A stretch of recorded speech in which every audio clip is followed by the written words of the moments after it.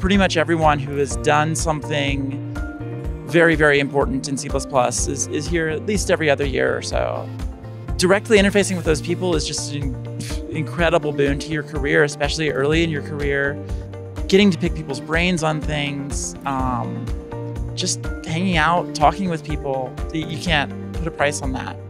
And you don't get those online.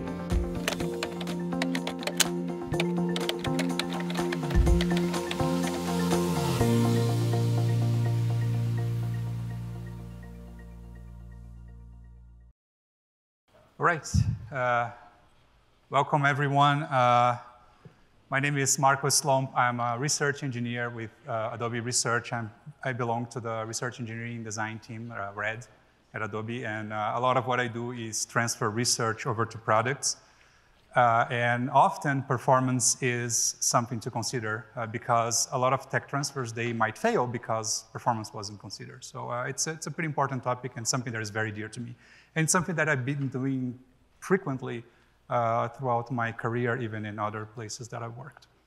So to begin here, who here frequently profile your code? Okay, that's about 50% of the folks here. For those that profile, who here is familiar with instrumentation-based profiling? Okay, pretty much everybody. Yeah, so if you're not familiar, if you don't do profiling very often, because who has time for that, right?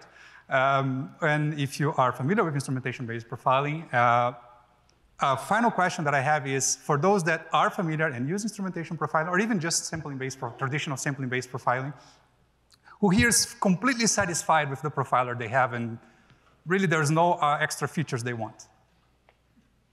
Okay, great.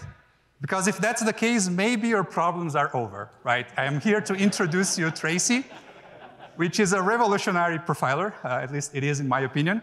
Let's see, what did I write about it? It allows real-time workflow, so as your program is running, you can actually go interact with the profiler. It's capable of pushing like millions of events per second. It can give you very precise measurements down to nanosecond levels or tens of nanoseconds if that's the case. There is very, very little overhead. It's cross-platform. It works on a bunch of platforms. I think even WebAssembly is on the pipeline. It has these hybrid profiling capabilities, meaning that you can mix sampling and instrumentation-based profiling.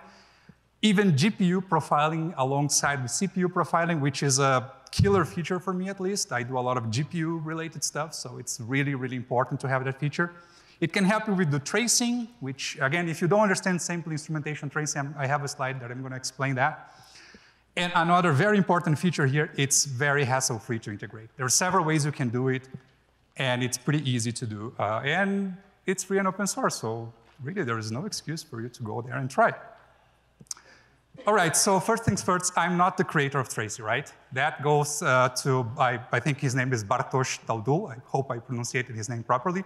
He's the creator and maintainer of Tracy, so thank you, Bartosz, for sharing Tracy with the world.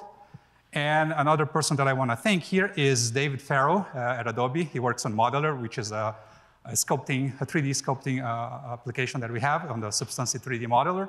And he's the person that introduced Tracy to me in a time that I really needed something like Tracy to be able to move forward with important tech transfer. And if it wasn't for Tracy at that then, which I was aware of, I was just not aware if it would be good fit. But if it wasn't for him, like, hey, look at this, and was like, okay, I know what I have to do now. So thank you, David, for really helping with that. Right, so disclaimer, I'm not going to be comparing Tracy with several profiling tools. Some of you are probably familiar with some of those tools there. This is not about this talk. You be the judge. If you're familiar with one of those tools and you see Tracy now, you be the judge and you tell me which one you prefer. All right, let's begin with some obligatory quotes. I believe you're all familiar with this quote. Premature optimization is the root of all evil. Are you familiar with the rest of the quote? Because that's where the important thing is, right? And I recommend you go and actually read the paper. It's an excellent paper. But basically, the thing here is not about premature optimization. It's that we tend to waste a lot of time worrying about performance in places that really don't matter. So the real thing here, the mindset is like, there is that critical, that he says 3%, that we should really focus on. There is a talk at CppCon and another conference by Mathieu Robert. I hope I pronounced his name correctly. And It says the same. The problem is that programmers spend a lot of time worrying about things that really don't matter.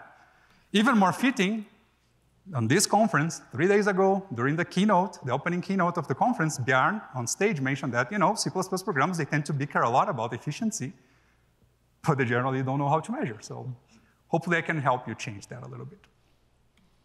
So people that were not familiar with all those words that I mentioned in the beginning, there's tracing, which usually means you are going through programs or stacks and libraries and systems. You want to see what's going on, right? What's calling what kind of data is flowing, what are the arguments, what are error messages and things flowing on. Usually you're not worried about performance here, but it can help you detect performance problems. But usually it's more a debugging aid. Then you have sampling, which a lot of profilers do, which is basically, you don't need to do anything on the program.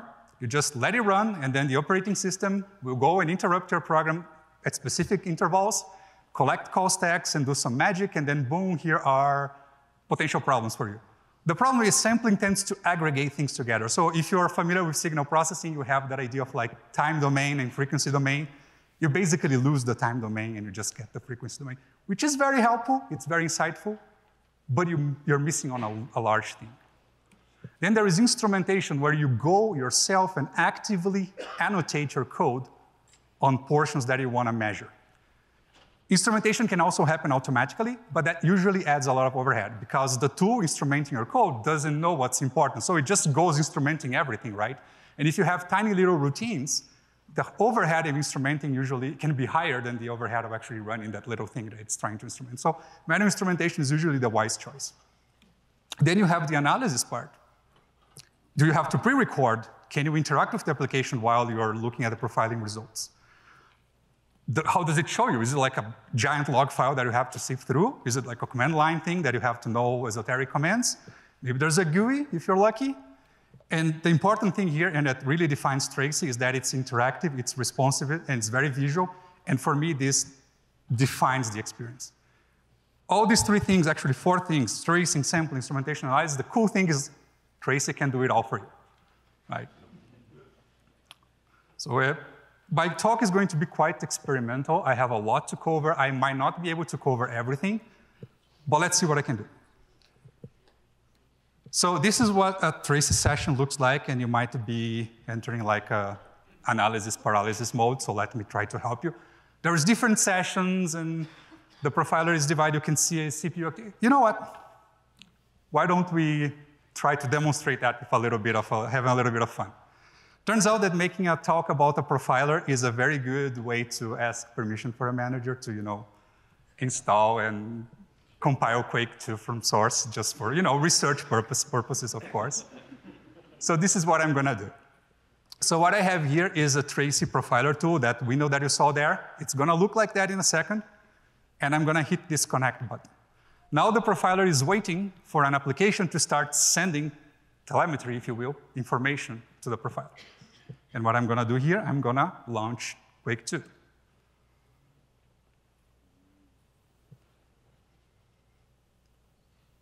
Right. Hope you can see. Quake is running. If you look at the background, the profiler is going bananas. There is a lot of stuff going on there. But we're going to go and have a look at that. And I could just go to the profiler and interact with the profiler as the game is running. Let me move here to the end. And you can see it keeps pushing events there like there is no tomorrow. But I think that's enough. OK, maybe we can start a new game here just to make the tracing more interesting there. And I'm going to spare you of me playing Quake here on stage. I used to play Quake 2 very well in the past, but it was a long time ago.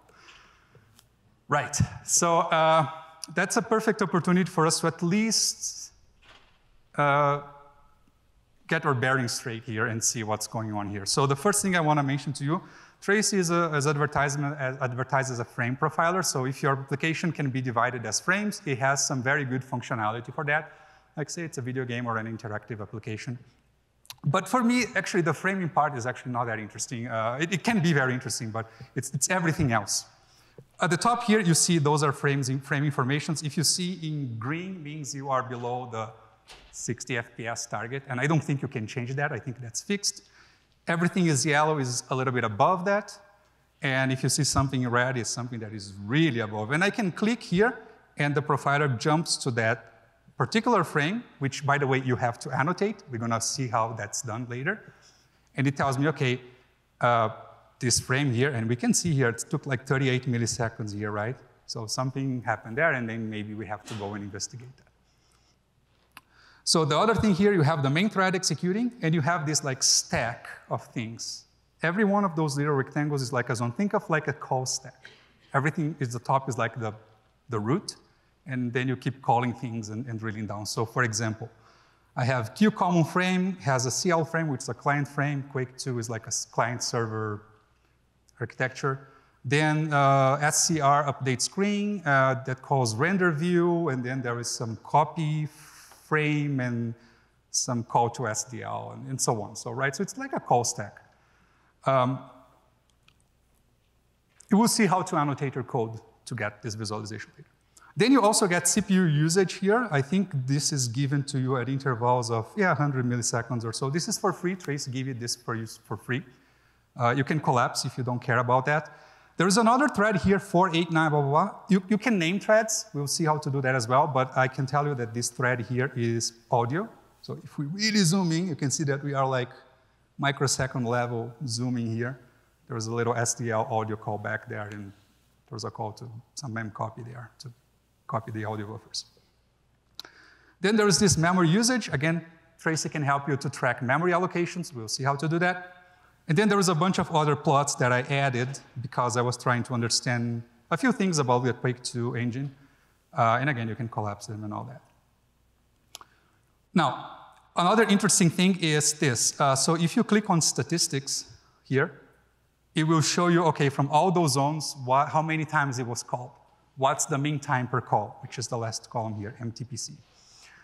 It can show you location. And if I hover over, it shows me like a little snapshot of where in the source code that is. If I right-click, it actually brings a view of the source code there, so I can kind of better situate myself.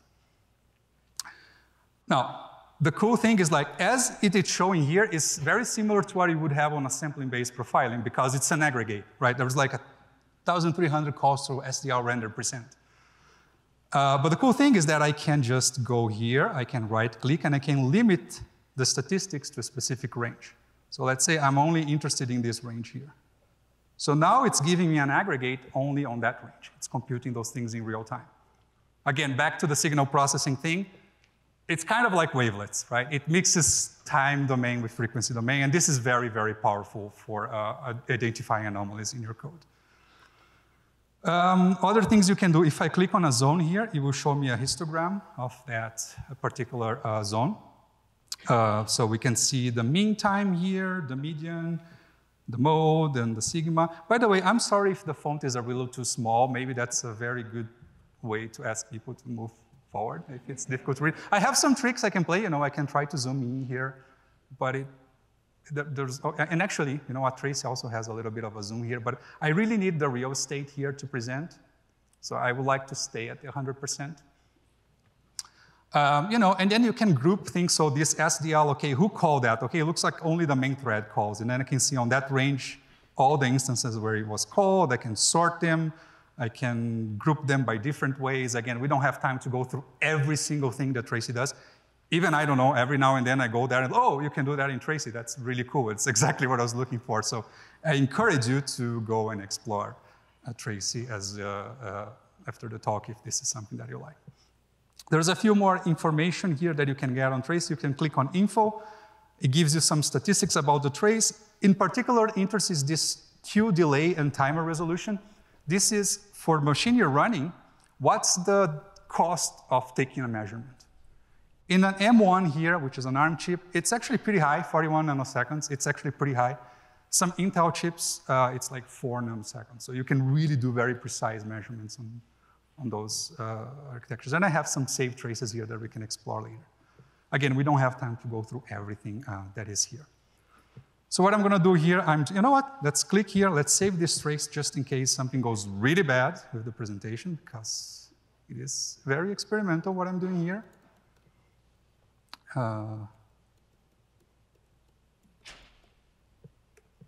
Just in case I need it, you know, nice, it compresses for you, and then we can basically safely discard this. Then what I'm gonna do, I'm just gonna briefly go back to my presentation. So what you saw that, I opened that tool, which was the profiler, that's called the server, right? That is the server. Quake was the client, that's the application that you're instrumenting. And they communicate via socket. In this case, it's just a loopback, it's on the same machine. But you can do via network. So someone can be running the application and you can be on the other side of the office and like looking at and helping understand what's going on. To integrate is very easy. So the responsible way is that you have to include the Tracy header whenever you want to use the instrumentation directives that Tracy offers you.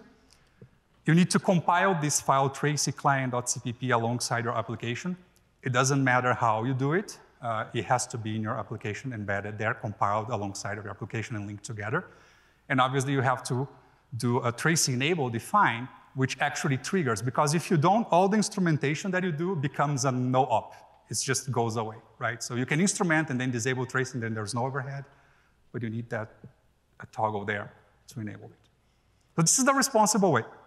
Then there is the not so responsible way, which is actually, I like it because again, I work on a lot of projects and sometimes I have to go there, quickly drop Tracy, do an experiment, and get away without anyone noticing. And that is like, you just include the client somewhere in the source tree, and you're good to go. So that's what I really like. You can do both, right? So if you're serious about Tracy, think about how to properly integrate. If you just want to do it like just to have fun or because you have something specific you want to check, you can just do a quick way. Now, for the profiler that you saw that, you can download a precompiled binary for Windows, or you have to build it yourself on Linux and Mac. But that's actually pretty easy. I'm going to show you how to do. So one caveat about Tracy across shared libraries, if you just go willy-nilly including Tracy client on every single one of your shared libraries that you link together and you run, you're going to run into what I call the Tracy multiverse. You're going to see multiple streams of Tracy. You click one of them. It's just one view of one of those libraries. Right, so ideally you need to have a Tracy library that all libraries share, and then you can get the proper way. If you're on Windows, then you have to do the Tracy exports and Tracy imports because there is the DLL spec. Simple visibility stuff. So basic stuff, I think you can go read how to do that. This is how you build a profiler. It's very simple. On Windows, there is already a batch file which just installed the VCPKG dependencies locally. Like you don't even need to install in your global VCPKG. It's locally there. And then you just open the Visual Studio solution that comes with Tracy, and boom, you're good to go. On Linux is kind of weird because the package names vary depending on distros and all that. But generally, the instructions are there, and the Tracy manual is very good at telling what to do. And on Mac, you can use brew and makes things a little easier. So I had to build it from source here. If we have time in the end, I can even clean and build again. I mean, it's not exciting at all. It's pretty boring, but if someone wants to see, I can do that. All right, so all good so far? Right, so the fundamental thing you need to understand to use Tracy instrumentation is the concept of a zone scope. But that's pretty easy. If you know the RAII paradigm on C++, that's all it is. Anything between curly braces, that's a zone. Right? And so here's an example. I have a function. I have two conditionals here, there, like one conditional and one freestanding block there. Those are three zones. You have an encompassing big one and two smaller zones therein. And the bread and butter of Tracy is this thing called zone scope. If you use zone scope, you can only have one per zone. If you have multiple ones, we don't have time to go through Tracy internals, but that zone scope is a macro that kind of declares an object behind your back, and if you have multiple ones, the name of the variable will clash and you'll get an error.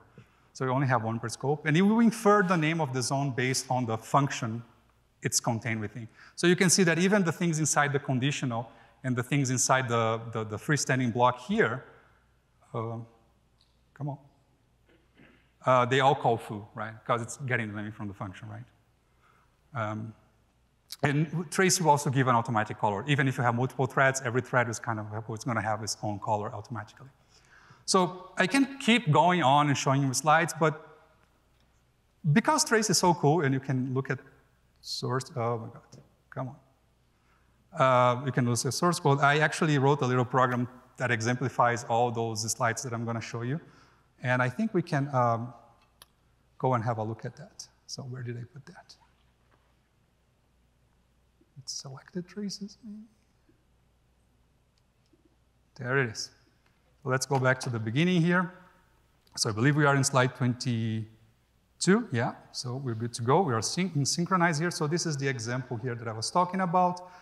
The cool thing is that we can just click here. We can click source. That's the little example of the source code that I was showing to you right there, just with a few stuff there.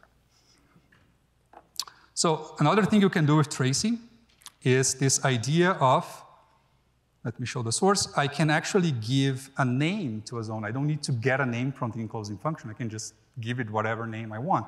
And then you add this little suffix n here. Maybe a little easier to see. And then I can just give whatever name I want. And if you do that, now if I look here, you can see that there's no spoon, so we are in the matrix. And then there's a cleanup going on there. Another thing you can do is, let's look at the source here. I can give colors. I can give a hexadecimal RGB triplet there for a color. That's like that lime green there. Yes, tomato is a color, like according to Tracy. It uses the X11 palette for color, so tomato is a color. So, you can change the color.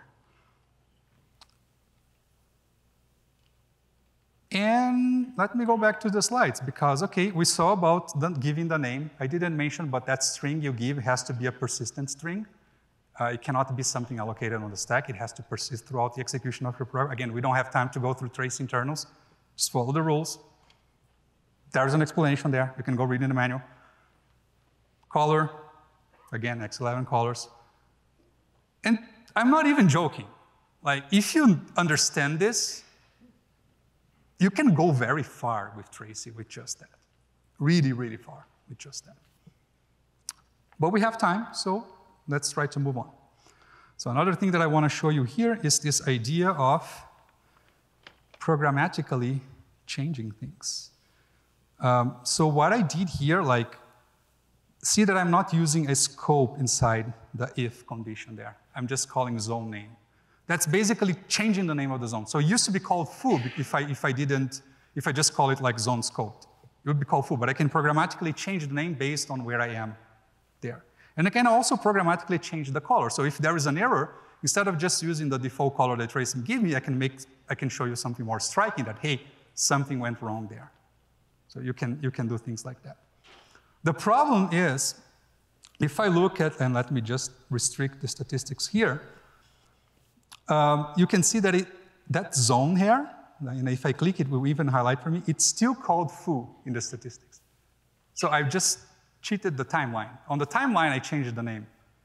But as far as the statistics go, it's still getting that old name. So my recommendation is just avoid using zone name because you're just going to confuse the living hell of whoever is like using your trace. So it has its uses, but I think it's very situational. And then we can just avoid the range here. Right, moving on. This is a fun little example here. How's your Pokemon lore going? Okay, there's going to be a trivia later. So what I did here is, again, because we work with scopes, I can put the scope inside a for loop, so every element will have a partition there under the place, right? And you can measure things there. Not only I can do that, but I can also assign a value to that place. So if I go back here, and I hover over Pokemon, you see like the number there, 25, 39, 52. Usually when you go over a zone, for example, earlier here, there was nothing there. But because I annotated, now I have this number. So just advance the slides a little bit here. Talked about the name. So trivia, anyone knows which Pokemon has ID 39? How about now? Oh, I see. Some people are. All right, so I'm going to show the big review later if you're not familiar with. Right, so let's look at this example here now. Let's go to the source here. What I did here was, why stop at one value if you can actually have more values here? So you can see I have like ID, HP, defense, speed, and all that. And now if I hover over the zone, now I have all that information laid down there. So you know that whichever Pokemon has ID 39 has 115 HP, 20 defense, and 20 speed. So maybe someone now will know which Pokemon that is. Another thing we can do is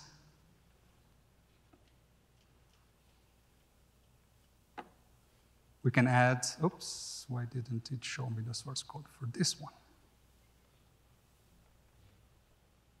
We can add text to that zone here. So now it's going to be showing not only the value, but a text as well. And I think I want to demonstrate here because I don't want to destroy the surprise. So this was only with the values. This is if you have text and values, you can mix them together. They will be showing on that order. And now for the grand rate review, it's the Jigglypuff, right? So, all right. Yeah, I even plotted the size of the Pokédex here. Forgot about it. What else do we have here?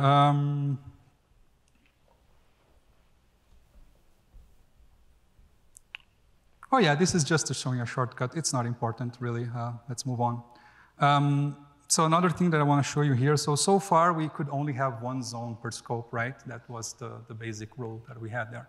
You can actually have multiple zones, so long as you actually give them a name. And I know it's confused because the name is that string, but in this case, it's like, if you can name the variable that macro instantiate the object, then you can have multiple ones. It's just that it's not going to do what you expect. You would expect like to partition, but it's actually going to do this like stacking behavior here. So that might not be what you want. But the real cool thing here is that it offers this like active argument. This last argument is active. So now I can programmatically choose if I want to show a zone or not. And that can be, for example, a const expr Boolean that you can, for example, you are profiling a subsystem and you don't care about the file system for what you're doing. And maybe whoever profiled the file system portion on your application went crazy and there's too many events, you don't care about that, you can just disable that and profile the rest, right? So, and if you use a const expr, it's even possible the compiler can look at the code and say, hey, this all zone here that you're passing is going to become a no-op. And you can elide and put that away. So that's a cool thing you can do. There are some more caveats there, which we can perhaps have a look here. No, I want this one. You know, you also have a specific one called zone text. We had zone text, zone value. There is a V version. V is for the variable. So long as you pass that variable here, you can change those attributes that I showed you to that specific zone. There's a caveat that, for example, right here, after I have all these zones, I try to change the value of the simulation zone, which was like right here. And if I do that, it actually is not going to do what you think you will do, because if I look at the simulation zone, there is no value there. The value is actually on the last zone that you put. So this can be confusing. So again, there are specific rules that Tracy follows about zone annotation. It's on the manual. You can go and read it. Right. There's a cheat sheet about zoning. So remember that I mentioned that if you change the name of a zone, it would change the name, but then when you look at the statistics, it's just going to be using whatever original name the zone had, right? Oh, there's a way to modify that. That's called a transient zone. If we use a transient zone, now we are no longer constrained about persistent strings. We can actually have strings allocated on the stack, and we can pass that, and it will actually reflect on the statistics. Obviously, there is more cost associated with that, because it's not just Trace is not just like holding a pointer and passing along to the profiler. It's actually copying the string and passing along every single time that loop executes. So it is something to be in mind. But sometimes it's the right thing to do. More things in the manual that you can read about it. And the last one that I want to show, and I think this one is best shown if we look back at the Quake trace, is this ability of capturing stacks. So that suffix that you have there, S, gives you access to the call stack of that zone. And the number you pass in parentheses is the depth of the call stack. So if I do that, I click on the frame, I'm going to have now not only the source button that I had before, but also this call stack button there available. And if I click that, boom, I have all the call stack up to that call site. And this can be extremely useful. And this also allows some other tricks, which maybe I'll have time to show later. So maybe we can open the Quake example. And you know what? I'm going to open a new instance of Tracy here. Keep both of them open at the same time here. Where did I save that? Well, just CppCon. Yeah, just CppCon. So if I recall correctly, I put a call stack on the render frame. No, scan edges. Scan edges has one. So you know, these ones here, if you go to the source, it's just a regular scope. But the scan edges there I actually instrumented with scoped S. And now if I click on the call stack, there you have it, and even shows me the modules, so which shared library is coming from. And I have the source code here readily available that I can kind of explore. And if I right-click, for some reason it's, okay, now there it is, right? So it's showing me a little bit about where and information was sampled from. It's very helpful. There is a limitation on the stack depth. It's around 60. It's a little more than that. 60 is plenty, but you'd be surprised. You'd be surprised. So there's a cost to capturing call stacks. It should be obvious, you know. So you don't go like putting all your zones with call stacks. Use it wisely. Depends on platform. Depends on how deep the stack is. And here's a cheat sheet of everything that I mentioned so far, right? So if you really want the lowest possible overhead, you stick to those two at the top. But there are situations where you might want to use the other ones. Right. The other very, very transformative thing, at least for me with Tracy, is the idea of logging messages. And the reason I mentioned just an interlude here, there is the L version of trace message that usually trace message you have to pass a runtime string, which means you have to pass string and the size. If it's a non-persistent string that is static, there's a shortcut. You can just send that static string. It's the only annotation in Tracy that has the L. And if you do that, now you have access to these message logs. And this is really cool for several reasons. But for me, it's basically a console replacement. Console is obsolete for me. Because if I use this, now I have information about the time where that message happens, which thread. I can give it a color. I can browse the log. I can type something there and actually filter the log. I can choose just which threads I want to see messages from. And I don't need to worry about thread synchronization like you would do when you log to a file or a console, right? It's really, really powerful concept. And I have an example here. Let's go back to our, I'm going to do this. I'm just going to minimize here. I have an example here with a very, very advanced word generator that I created here. So what I did here, let me explain to you. I spawned 4 threads. This is what I'm doing, spawning 4 threads. And every thread is like a parrot, so they just keep saying things. So the parrot thread is basically, uses a very sophisticated AI algorithm for generating sentences, which is called gibberish, which just gets some random words from a corpus of 1,000 words that I have and then spills out.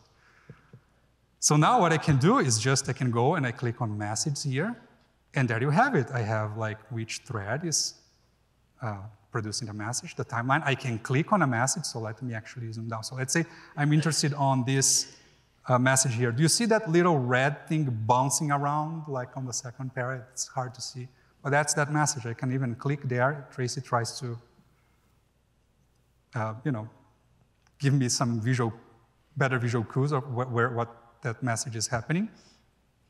I can search for a specific word. So maybe, did any parrot say the word cat? Looks like one did, and it's like, it's a completely nonsense sentence, but it's there. I can say, hey, I only care about what the parrot 3 is saying. So now I have all the methods that parrot 3 say. There's a very philosophical, there are some very philosophical sentences here that I found, like even with this algorithm, like it makes you wonder.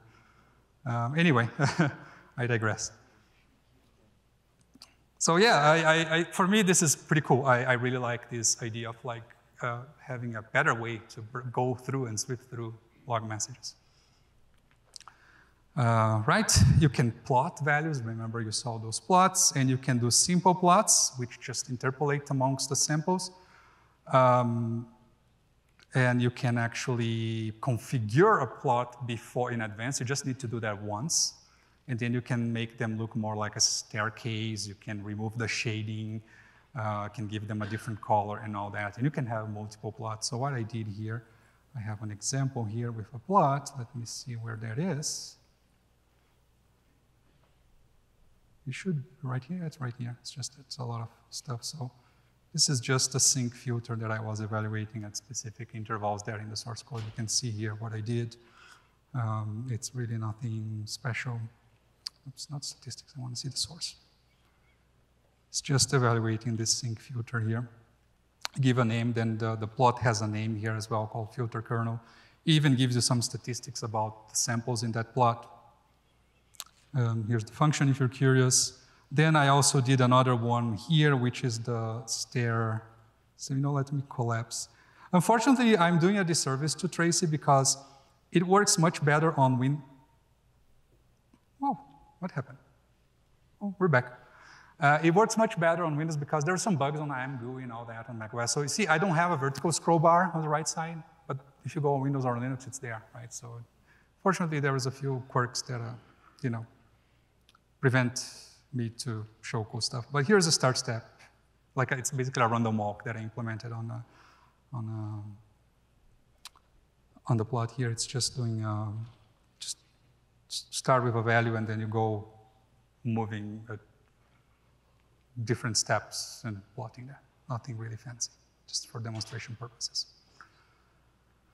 Right. Memory allocation is a really good one. I have to show this in the context of Quake, but basically if you annotate your memories with trace-alloc and trace-free, and there's versions that can even capture the call stack for you, very powerful, I can then select a range of my profile and say, okay, tell me which allocations are still active here. So it's a good way to detect leaks. At the end of your application, hopefully this list here of allocations is empty. If it's not, well, you didn't deallocate, or at least you didn't tell Tracy that you deallocated that. So you can go back and hunt them down. Maybe you can demonstrate that on Quake.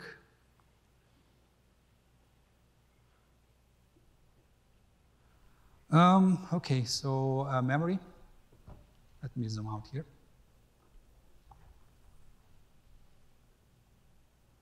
Active allocations. So this is looking at the entire program execution. So as you can see, there's a lot of leaks actually, it's just that, when you're going to exit the application, they just don't bother deallocating what's there. It's fine, that it can be done. But let's say I'm looking for a specific range, like, you can limit to memory range. And now I can move around.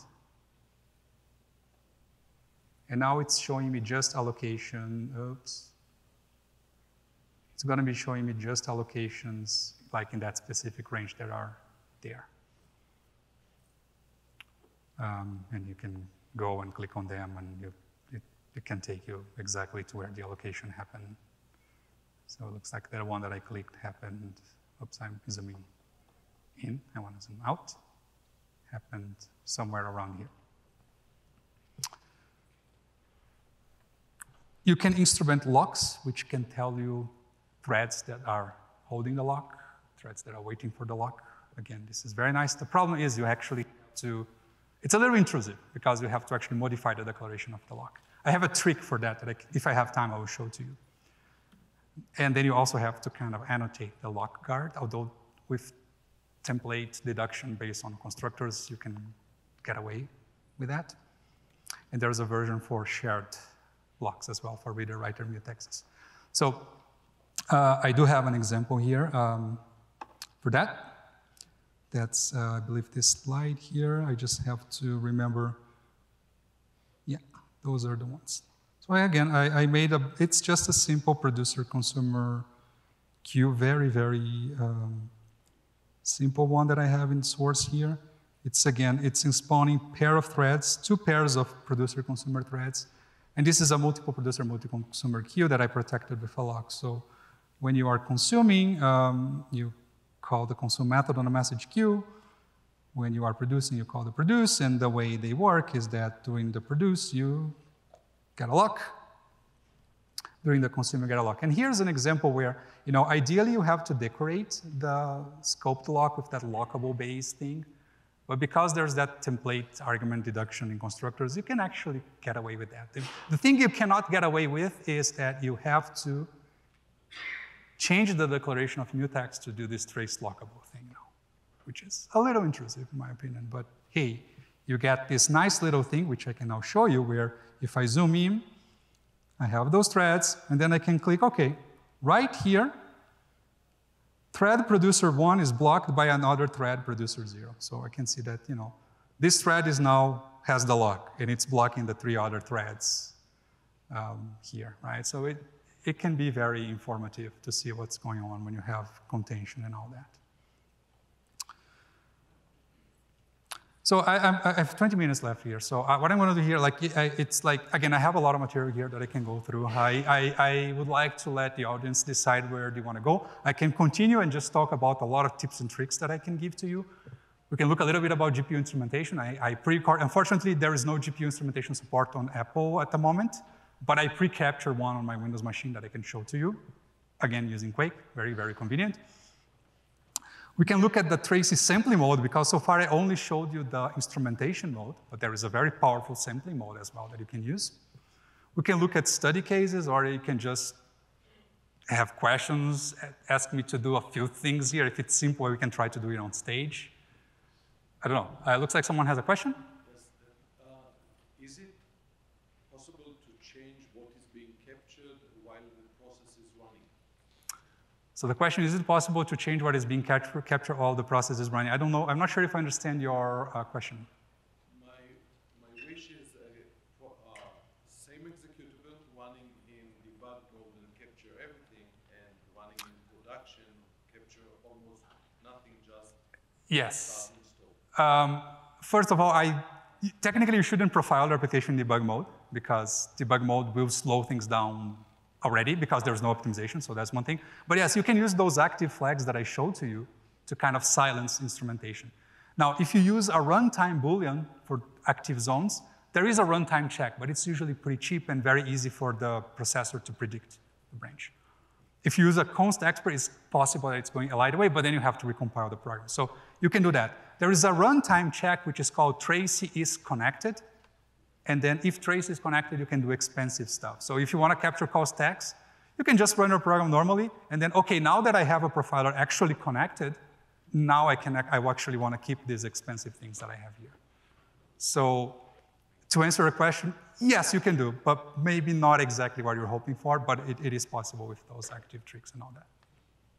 Okay, so I saw you over there first. Is it possible to just run the instrument application without GUI connected? Yes, yes. So the question is, do you need the profiler GUI? Can you just run and capture those events to look at that later? Yes, there's another application that ships with Tracy in the source tree. It's called Capture.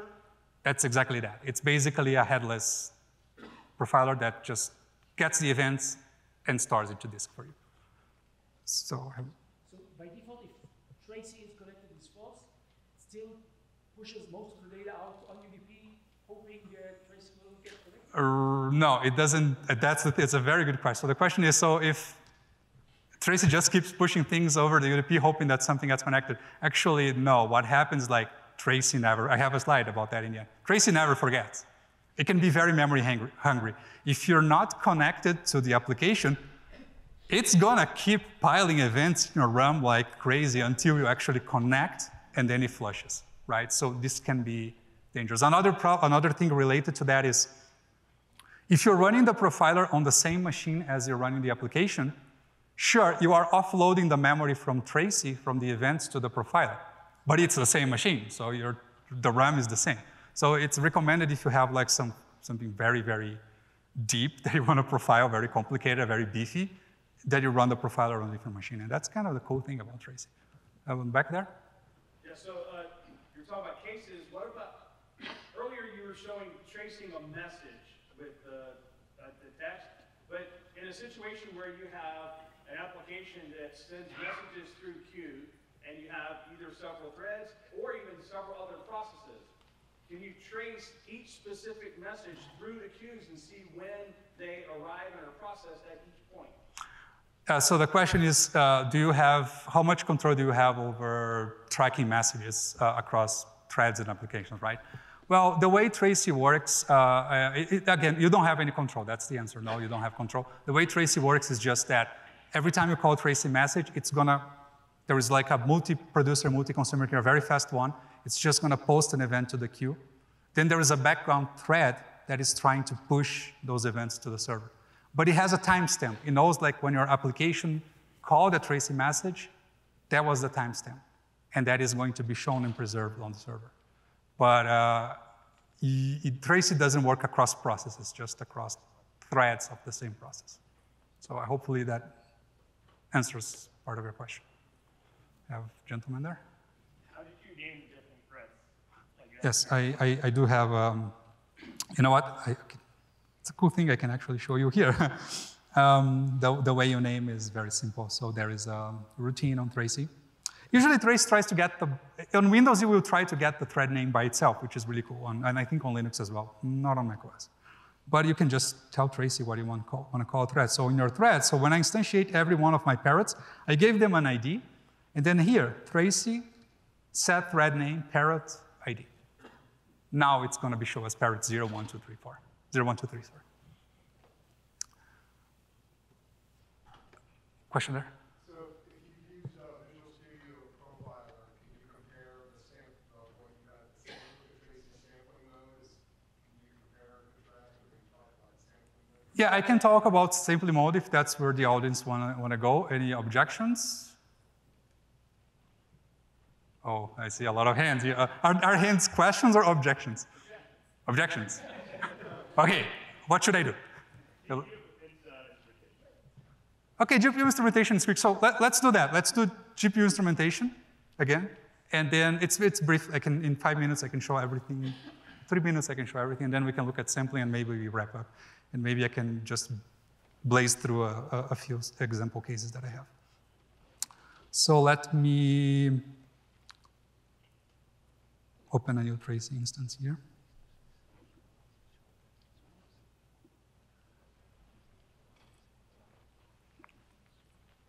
So this is OpenGL with Tracy, and as you can see, right now, right at the top here, not only you have the CPU threads, but I have an OpenGL queue. So this is actually instrumenting OpenGL. And I can go and instrument the thing. I don't know if I have access to the code. Unfortunately, I don't have access to the code, but I can show you later.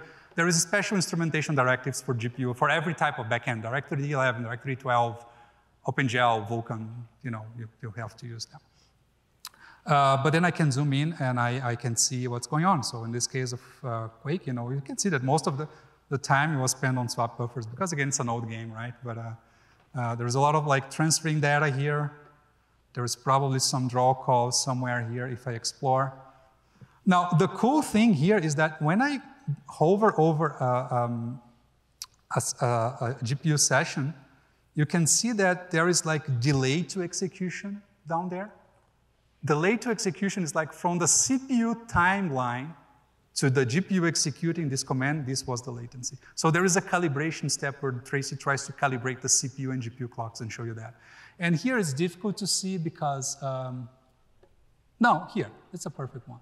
You see that like when I hover over this GL buffer and draw, there is that little vertical line that highlights. That is telling me that this GPU command, the command that actually triggered that was issued somewhere on that place there. So if I zoom in here, I don't have it instrumented here, but somewhere there is where the GL buffer whatever the command was there, I don't remember, buffer and draw. It's probably like some GL buffer data or GL draw something. So you can do that. Is that good, GPU? I mean, okay, so 10 minutes.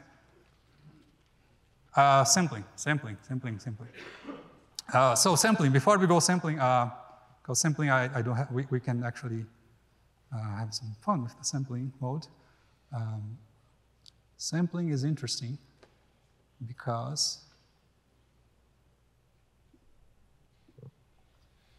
in order to do sampling, all you need is to include the Tracy client in your program. You don't need to do any instrumentation. You just put this, compile this with your code.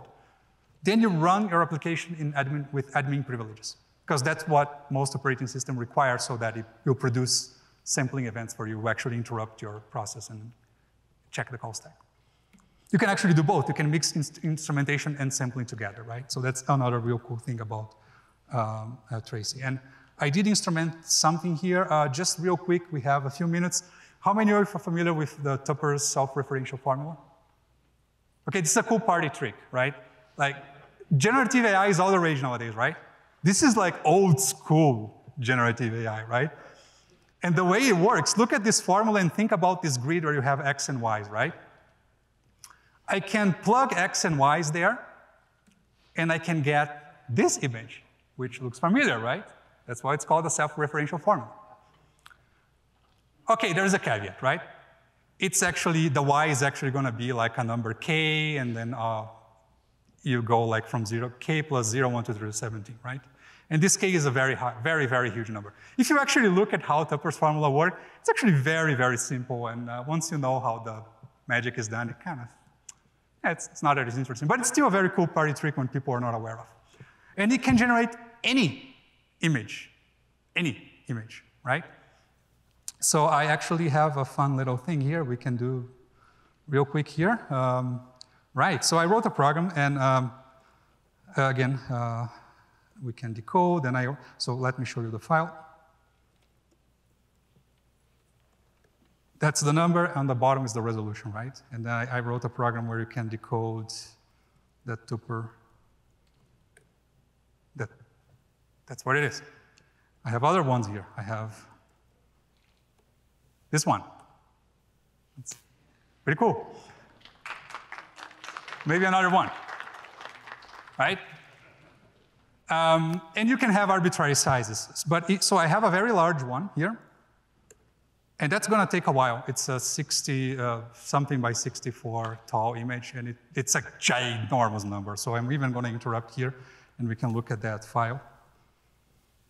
That's a number. I don't know how many digits there.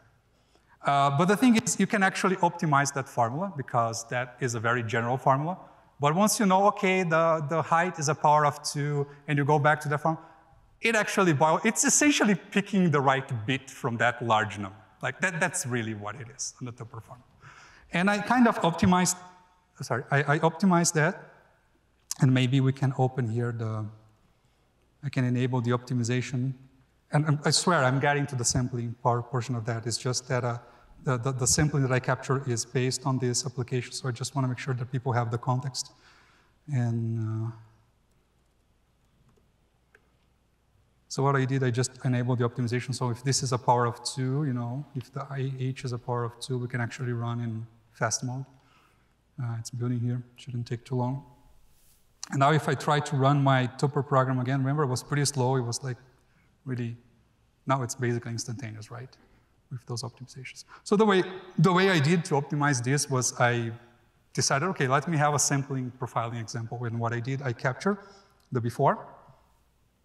Sampling can be very, very intensive. It's like a large application like Photoshop. Oh, good luck doing sampling-based profiler, especially on a machine that has many cores, right? So this was captured on my workstation. It has 32 cores, 64 logical cores, and it would generate a lot of data. So just to give you a gist, it can tell you exactly what's going on. So for example, I see that my main thread was executing on CPU 1. Oh, that's an interesting thing here. Was executing, CPU 2, and then the operating system rescheduled to CPU, was executing on CPU 2, then it rescheduled to CPU 4 and all that. And there's a bunch of stuff you can see just on the CPU timeline. But I will collapse this because I want to show the important things here. And like right now, if you instrument your code alongside sampling, it will show instrumentation by default. But there is this little ghost here now that wasn't there before. If I click here, now I'm switching to just the sampling mode. So this is what, if you don't have instrumentation, that's what it will show you. If you have instrumentation and sampling together, it will prefer to show you instrumentation first and then sampling. And then to answer a question, like what would Visual Studio do? Yes, now I can just go to statistics. Instead of getting instrumentation, I can go sampling. And that's very similar to what you would get there. But it's better because I can play that little trick there where I can limit the statistics to a range. And now I'm looking at that just on that range. You can do a lot of cool stuff because since it's actually sampling the call stack, if I right-click here, look at that. We have a nice little correspondence with assembly. And if we scroll here, this shows me some hotspots. So 14% of the time was spent on specific thing. Here's the corresponding assembly for that. You can go really, really deep on the micro level if you want to do analysis on this level. Another cool thing is like you can zoom in and I can see, do you see those little dots that are there? Those are the points where the CPU was interrupted. And I believe it was 8 kilohertz. So this should be 125-ish microseconds. It shows you the call stack there when you hover over. If there is a red thing here, basically the thread is waiting. It tells you, okay, waiting. It was waiting for some synchronization object. It can be very, very insightful. But it's like just this simple trace here is 6 gigabytes when decompressed, right? Does it capture the performance counters? Yes, if you are on Linux, you can select performance counters to be captured. The manual mentions that on Windows, if you use the Windows subsystem for Linux or Windows Linux subsystem, whatever that is, it will work. I tried, it didn't work, but I didn't break a sweat trying to make it work. But if you know how to do that, please report back. I would be very curious to know that. Right? Self-referential formula. Okay, we have 3 minutes, so what should I do next? Should we look at quickly a few study cases, or? I will be around here, so if there's questions, I can always. So is this, Tracy, in active development? Are there ways to contribute? Yes, it's an open source project. Again, on my first slide there, you can just go there. It's an active development. Every week there is some commit or something being merged there, so you can go, and I encourage people to participate. Question here? Yeah. You have a lot of stuff in your presentation. Can you share it? Which one? Your presentation. Definitely. It will be, that's a given, right? And there is a lot of extra material here that you can swift through. What is the overhead of each scope capture? Yeah, so again, what I mentioned, maybe it was too quick when I mentioned that. Let me just disconnect this. The overhead is going to depend on the machine there. In this case, for example, this trace here, which was made on a Mac ARM, if you go to info and you go trace statistics, you see like these things called queue delay and time resolution. The manual explains, right? It's pretty high on an ARM. And even on my presentation here, I do have, at the very end, I actually added a little experiment here. I can show you here. So there's like 1 million events happening in about 141.6 milliseconds. There's like 1 million events. And if we look at the source code here, this is basically what Tracy does to determine that number that I showed you. It's just running like a loop like this to kind of determine the overhead. But on some machines, if I open another trace here, let's say the Quake, which was captured on a Windows machine, you'll see that now my queue delay, this was captured on, there's processor information here, like a Xeon, blah, blah, blah.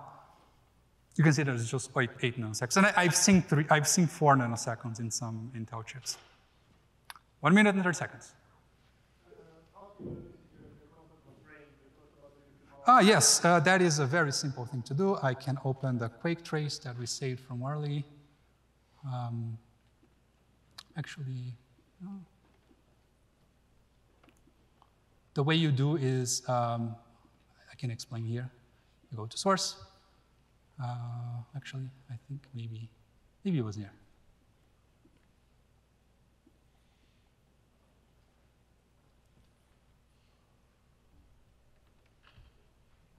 Actually, you know what? happen to know the file.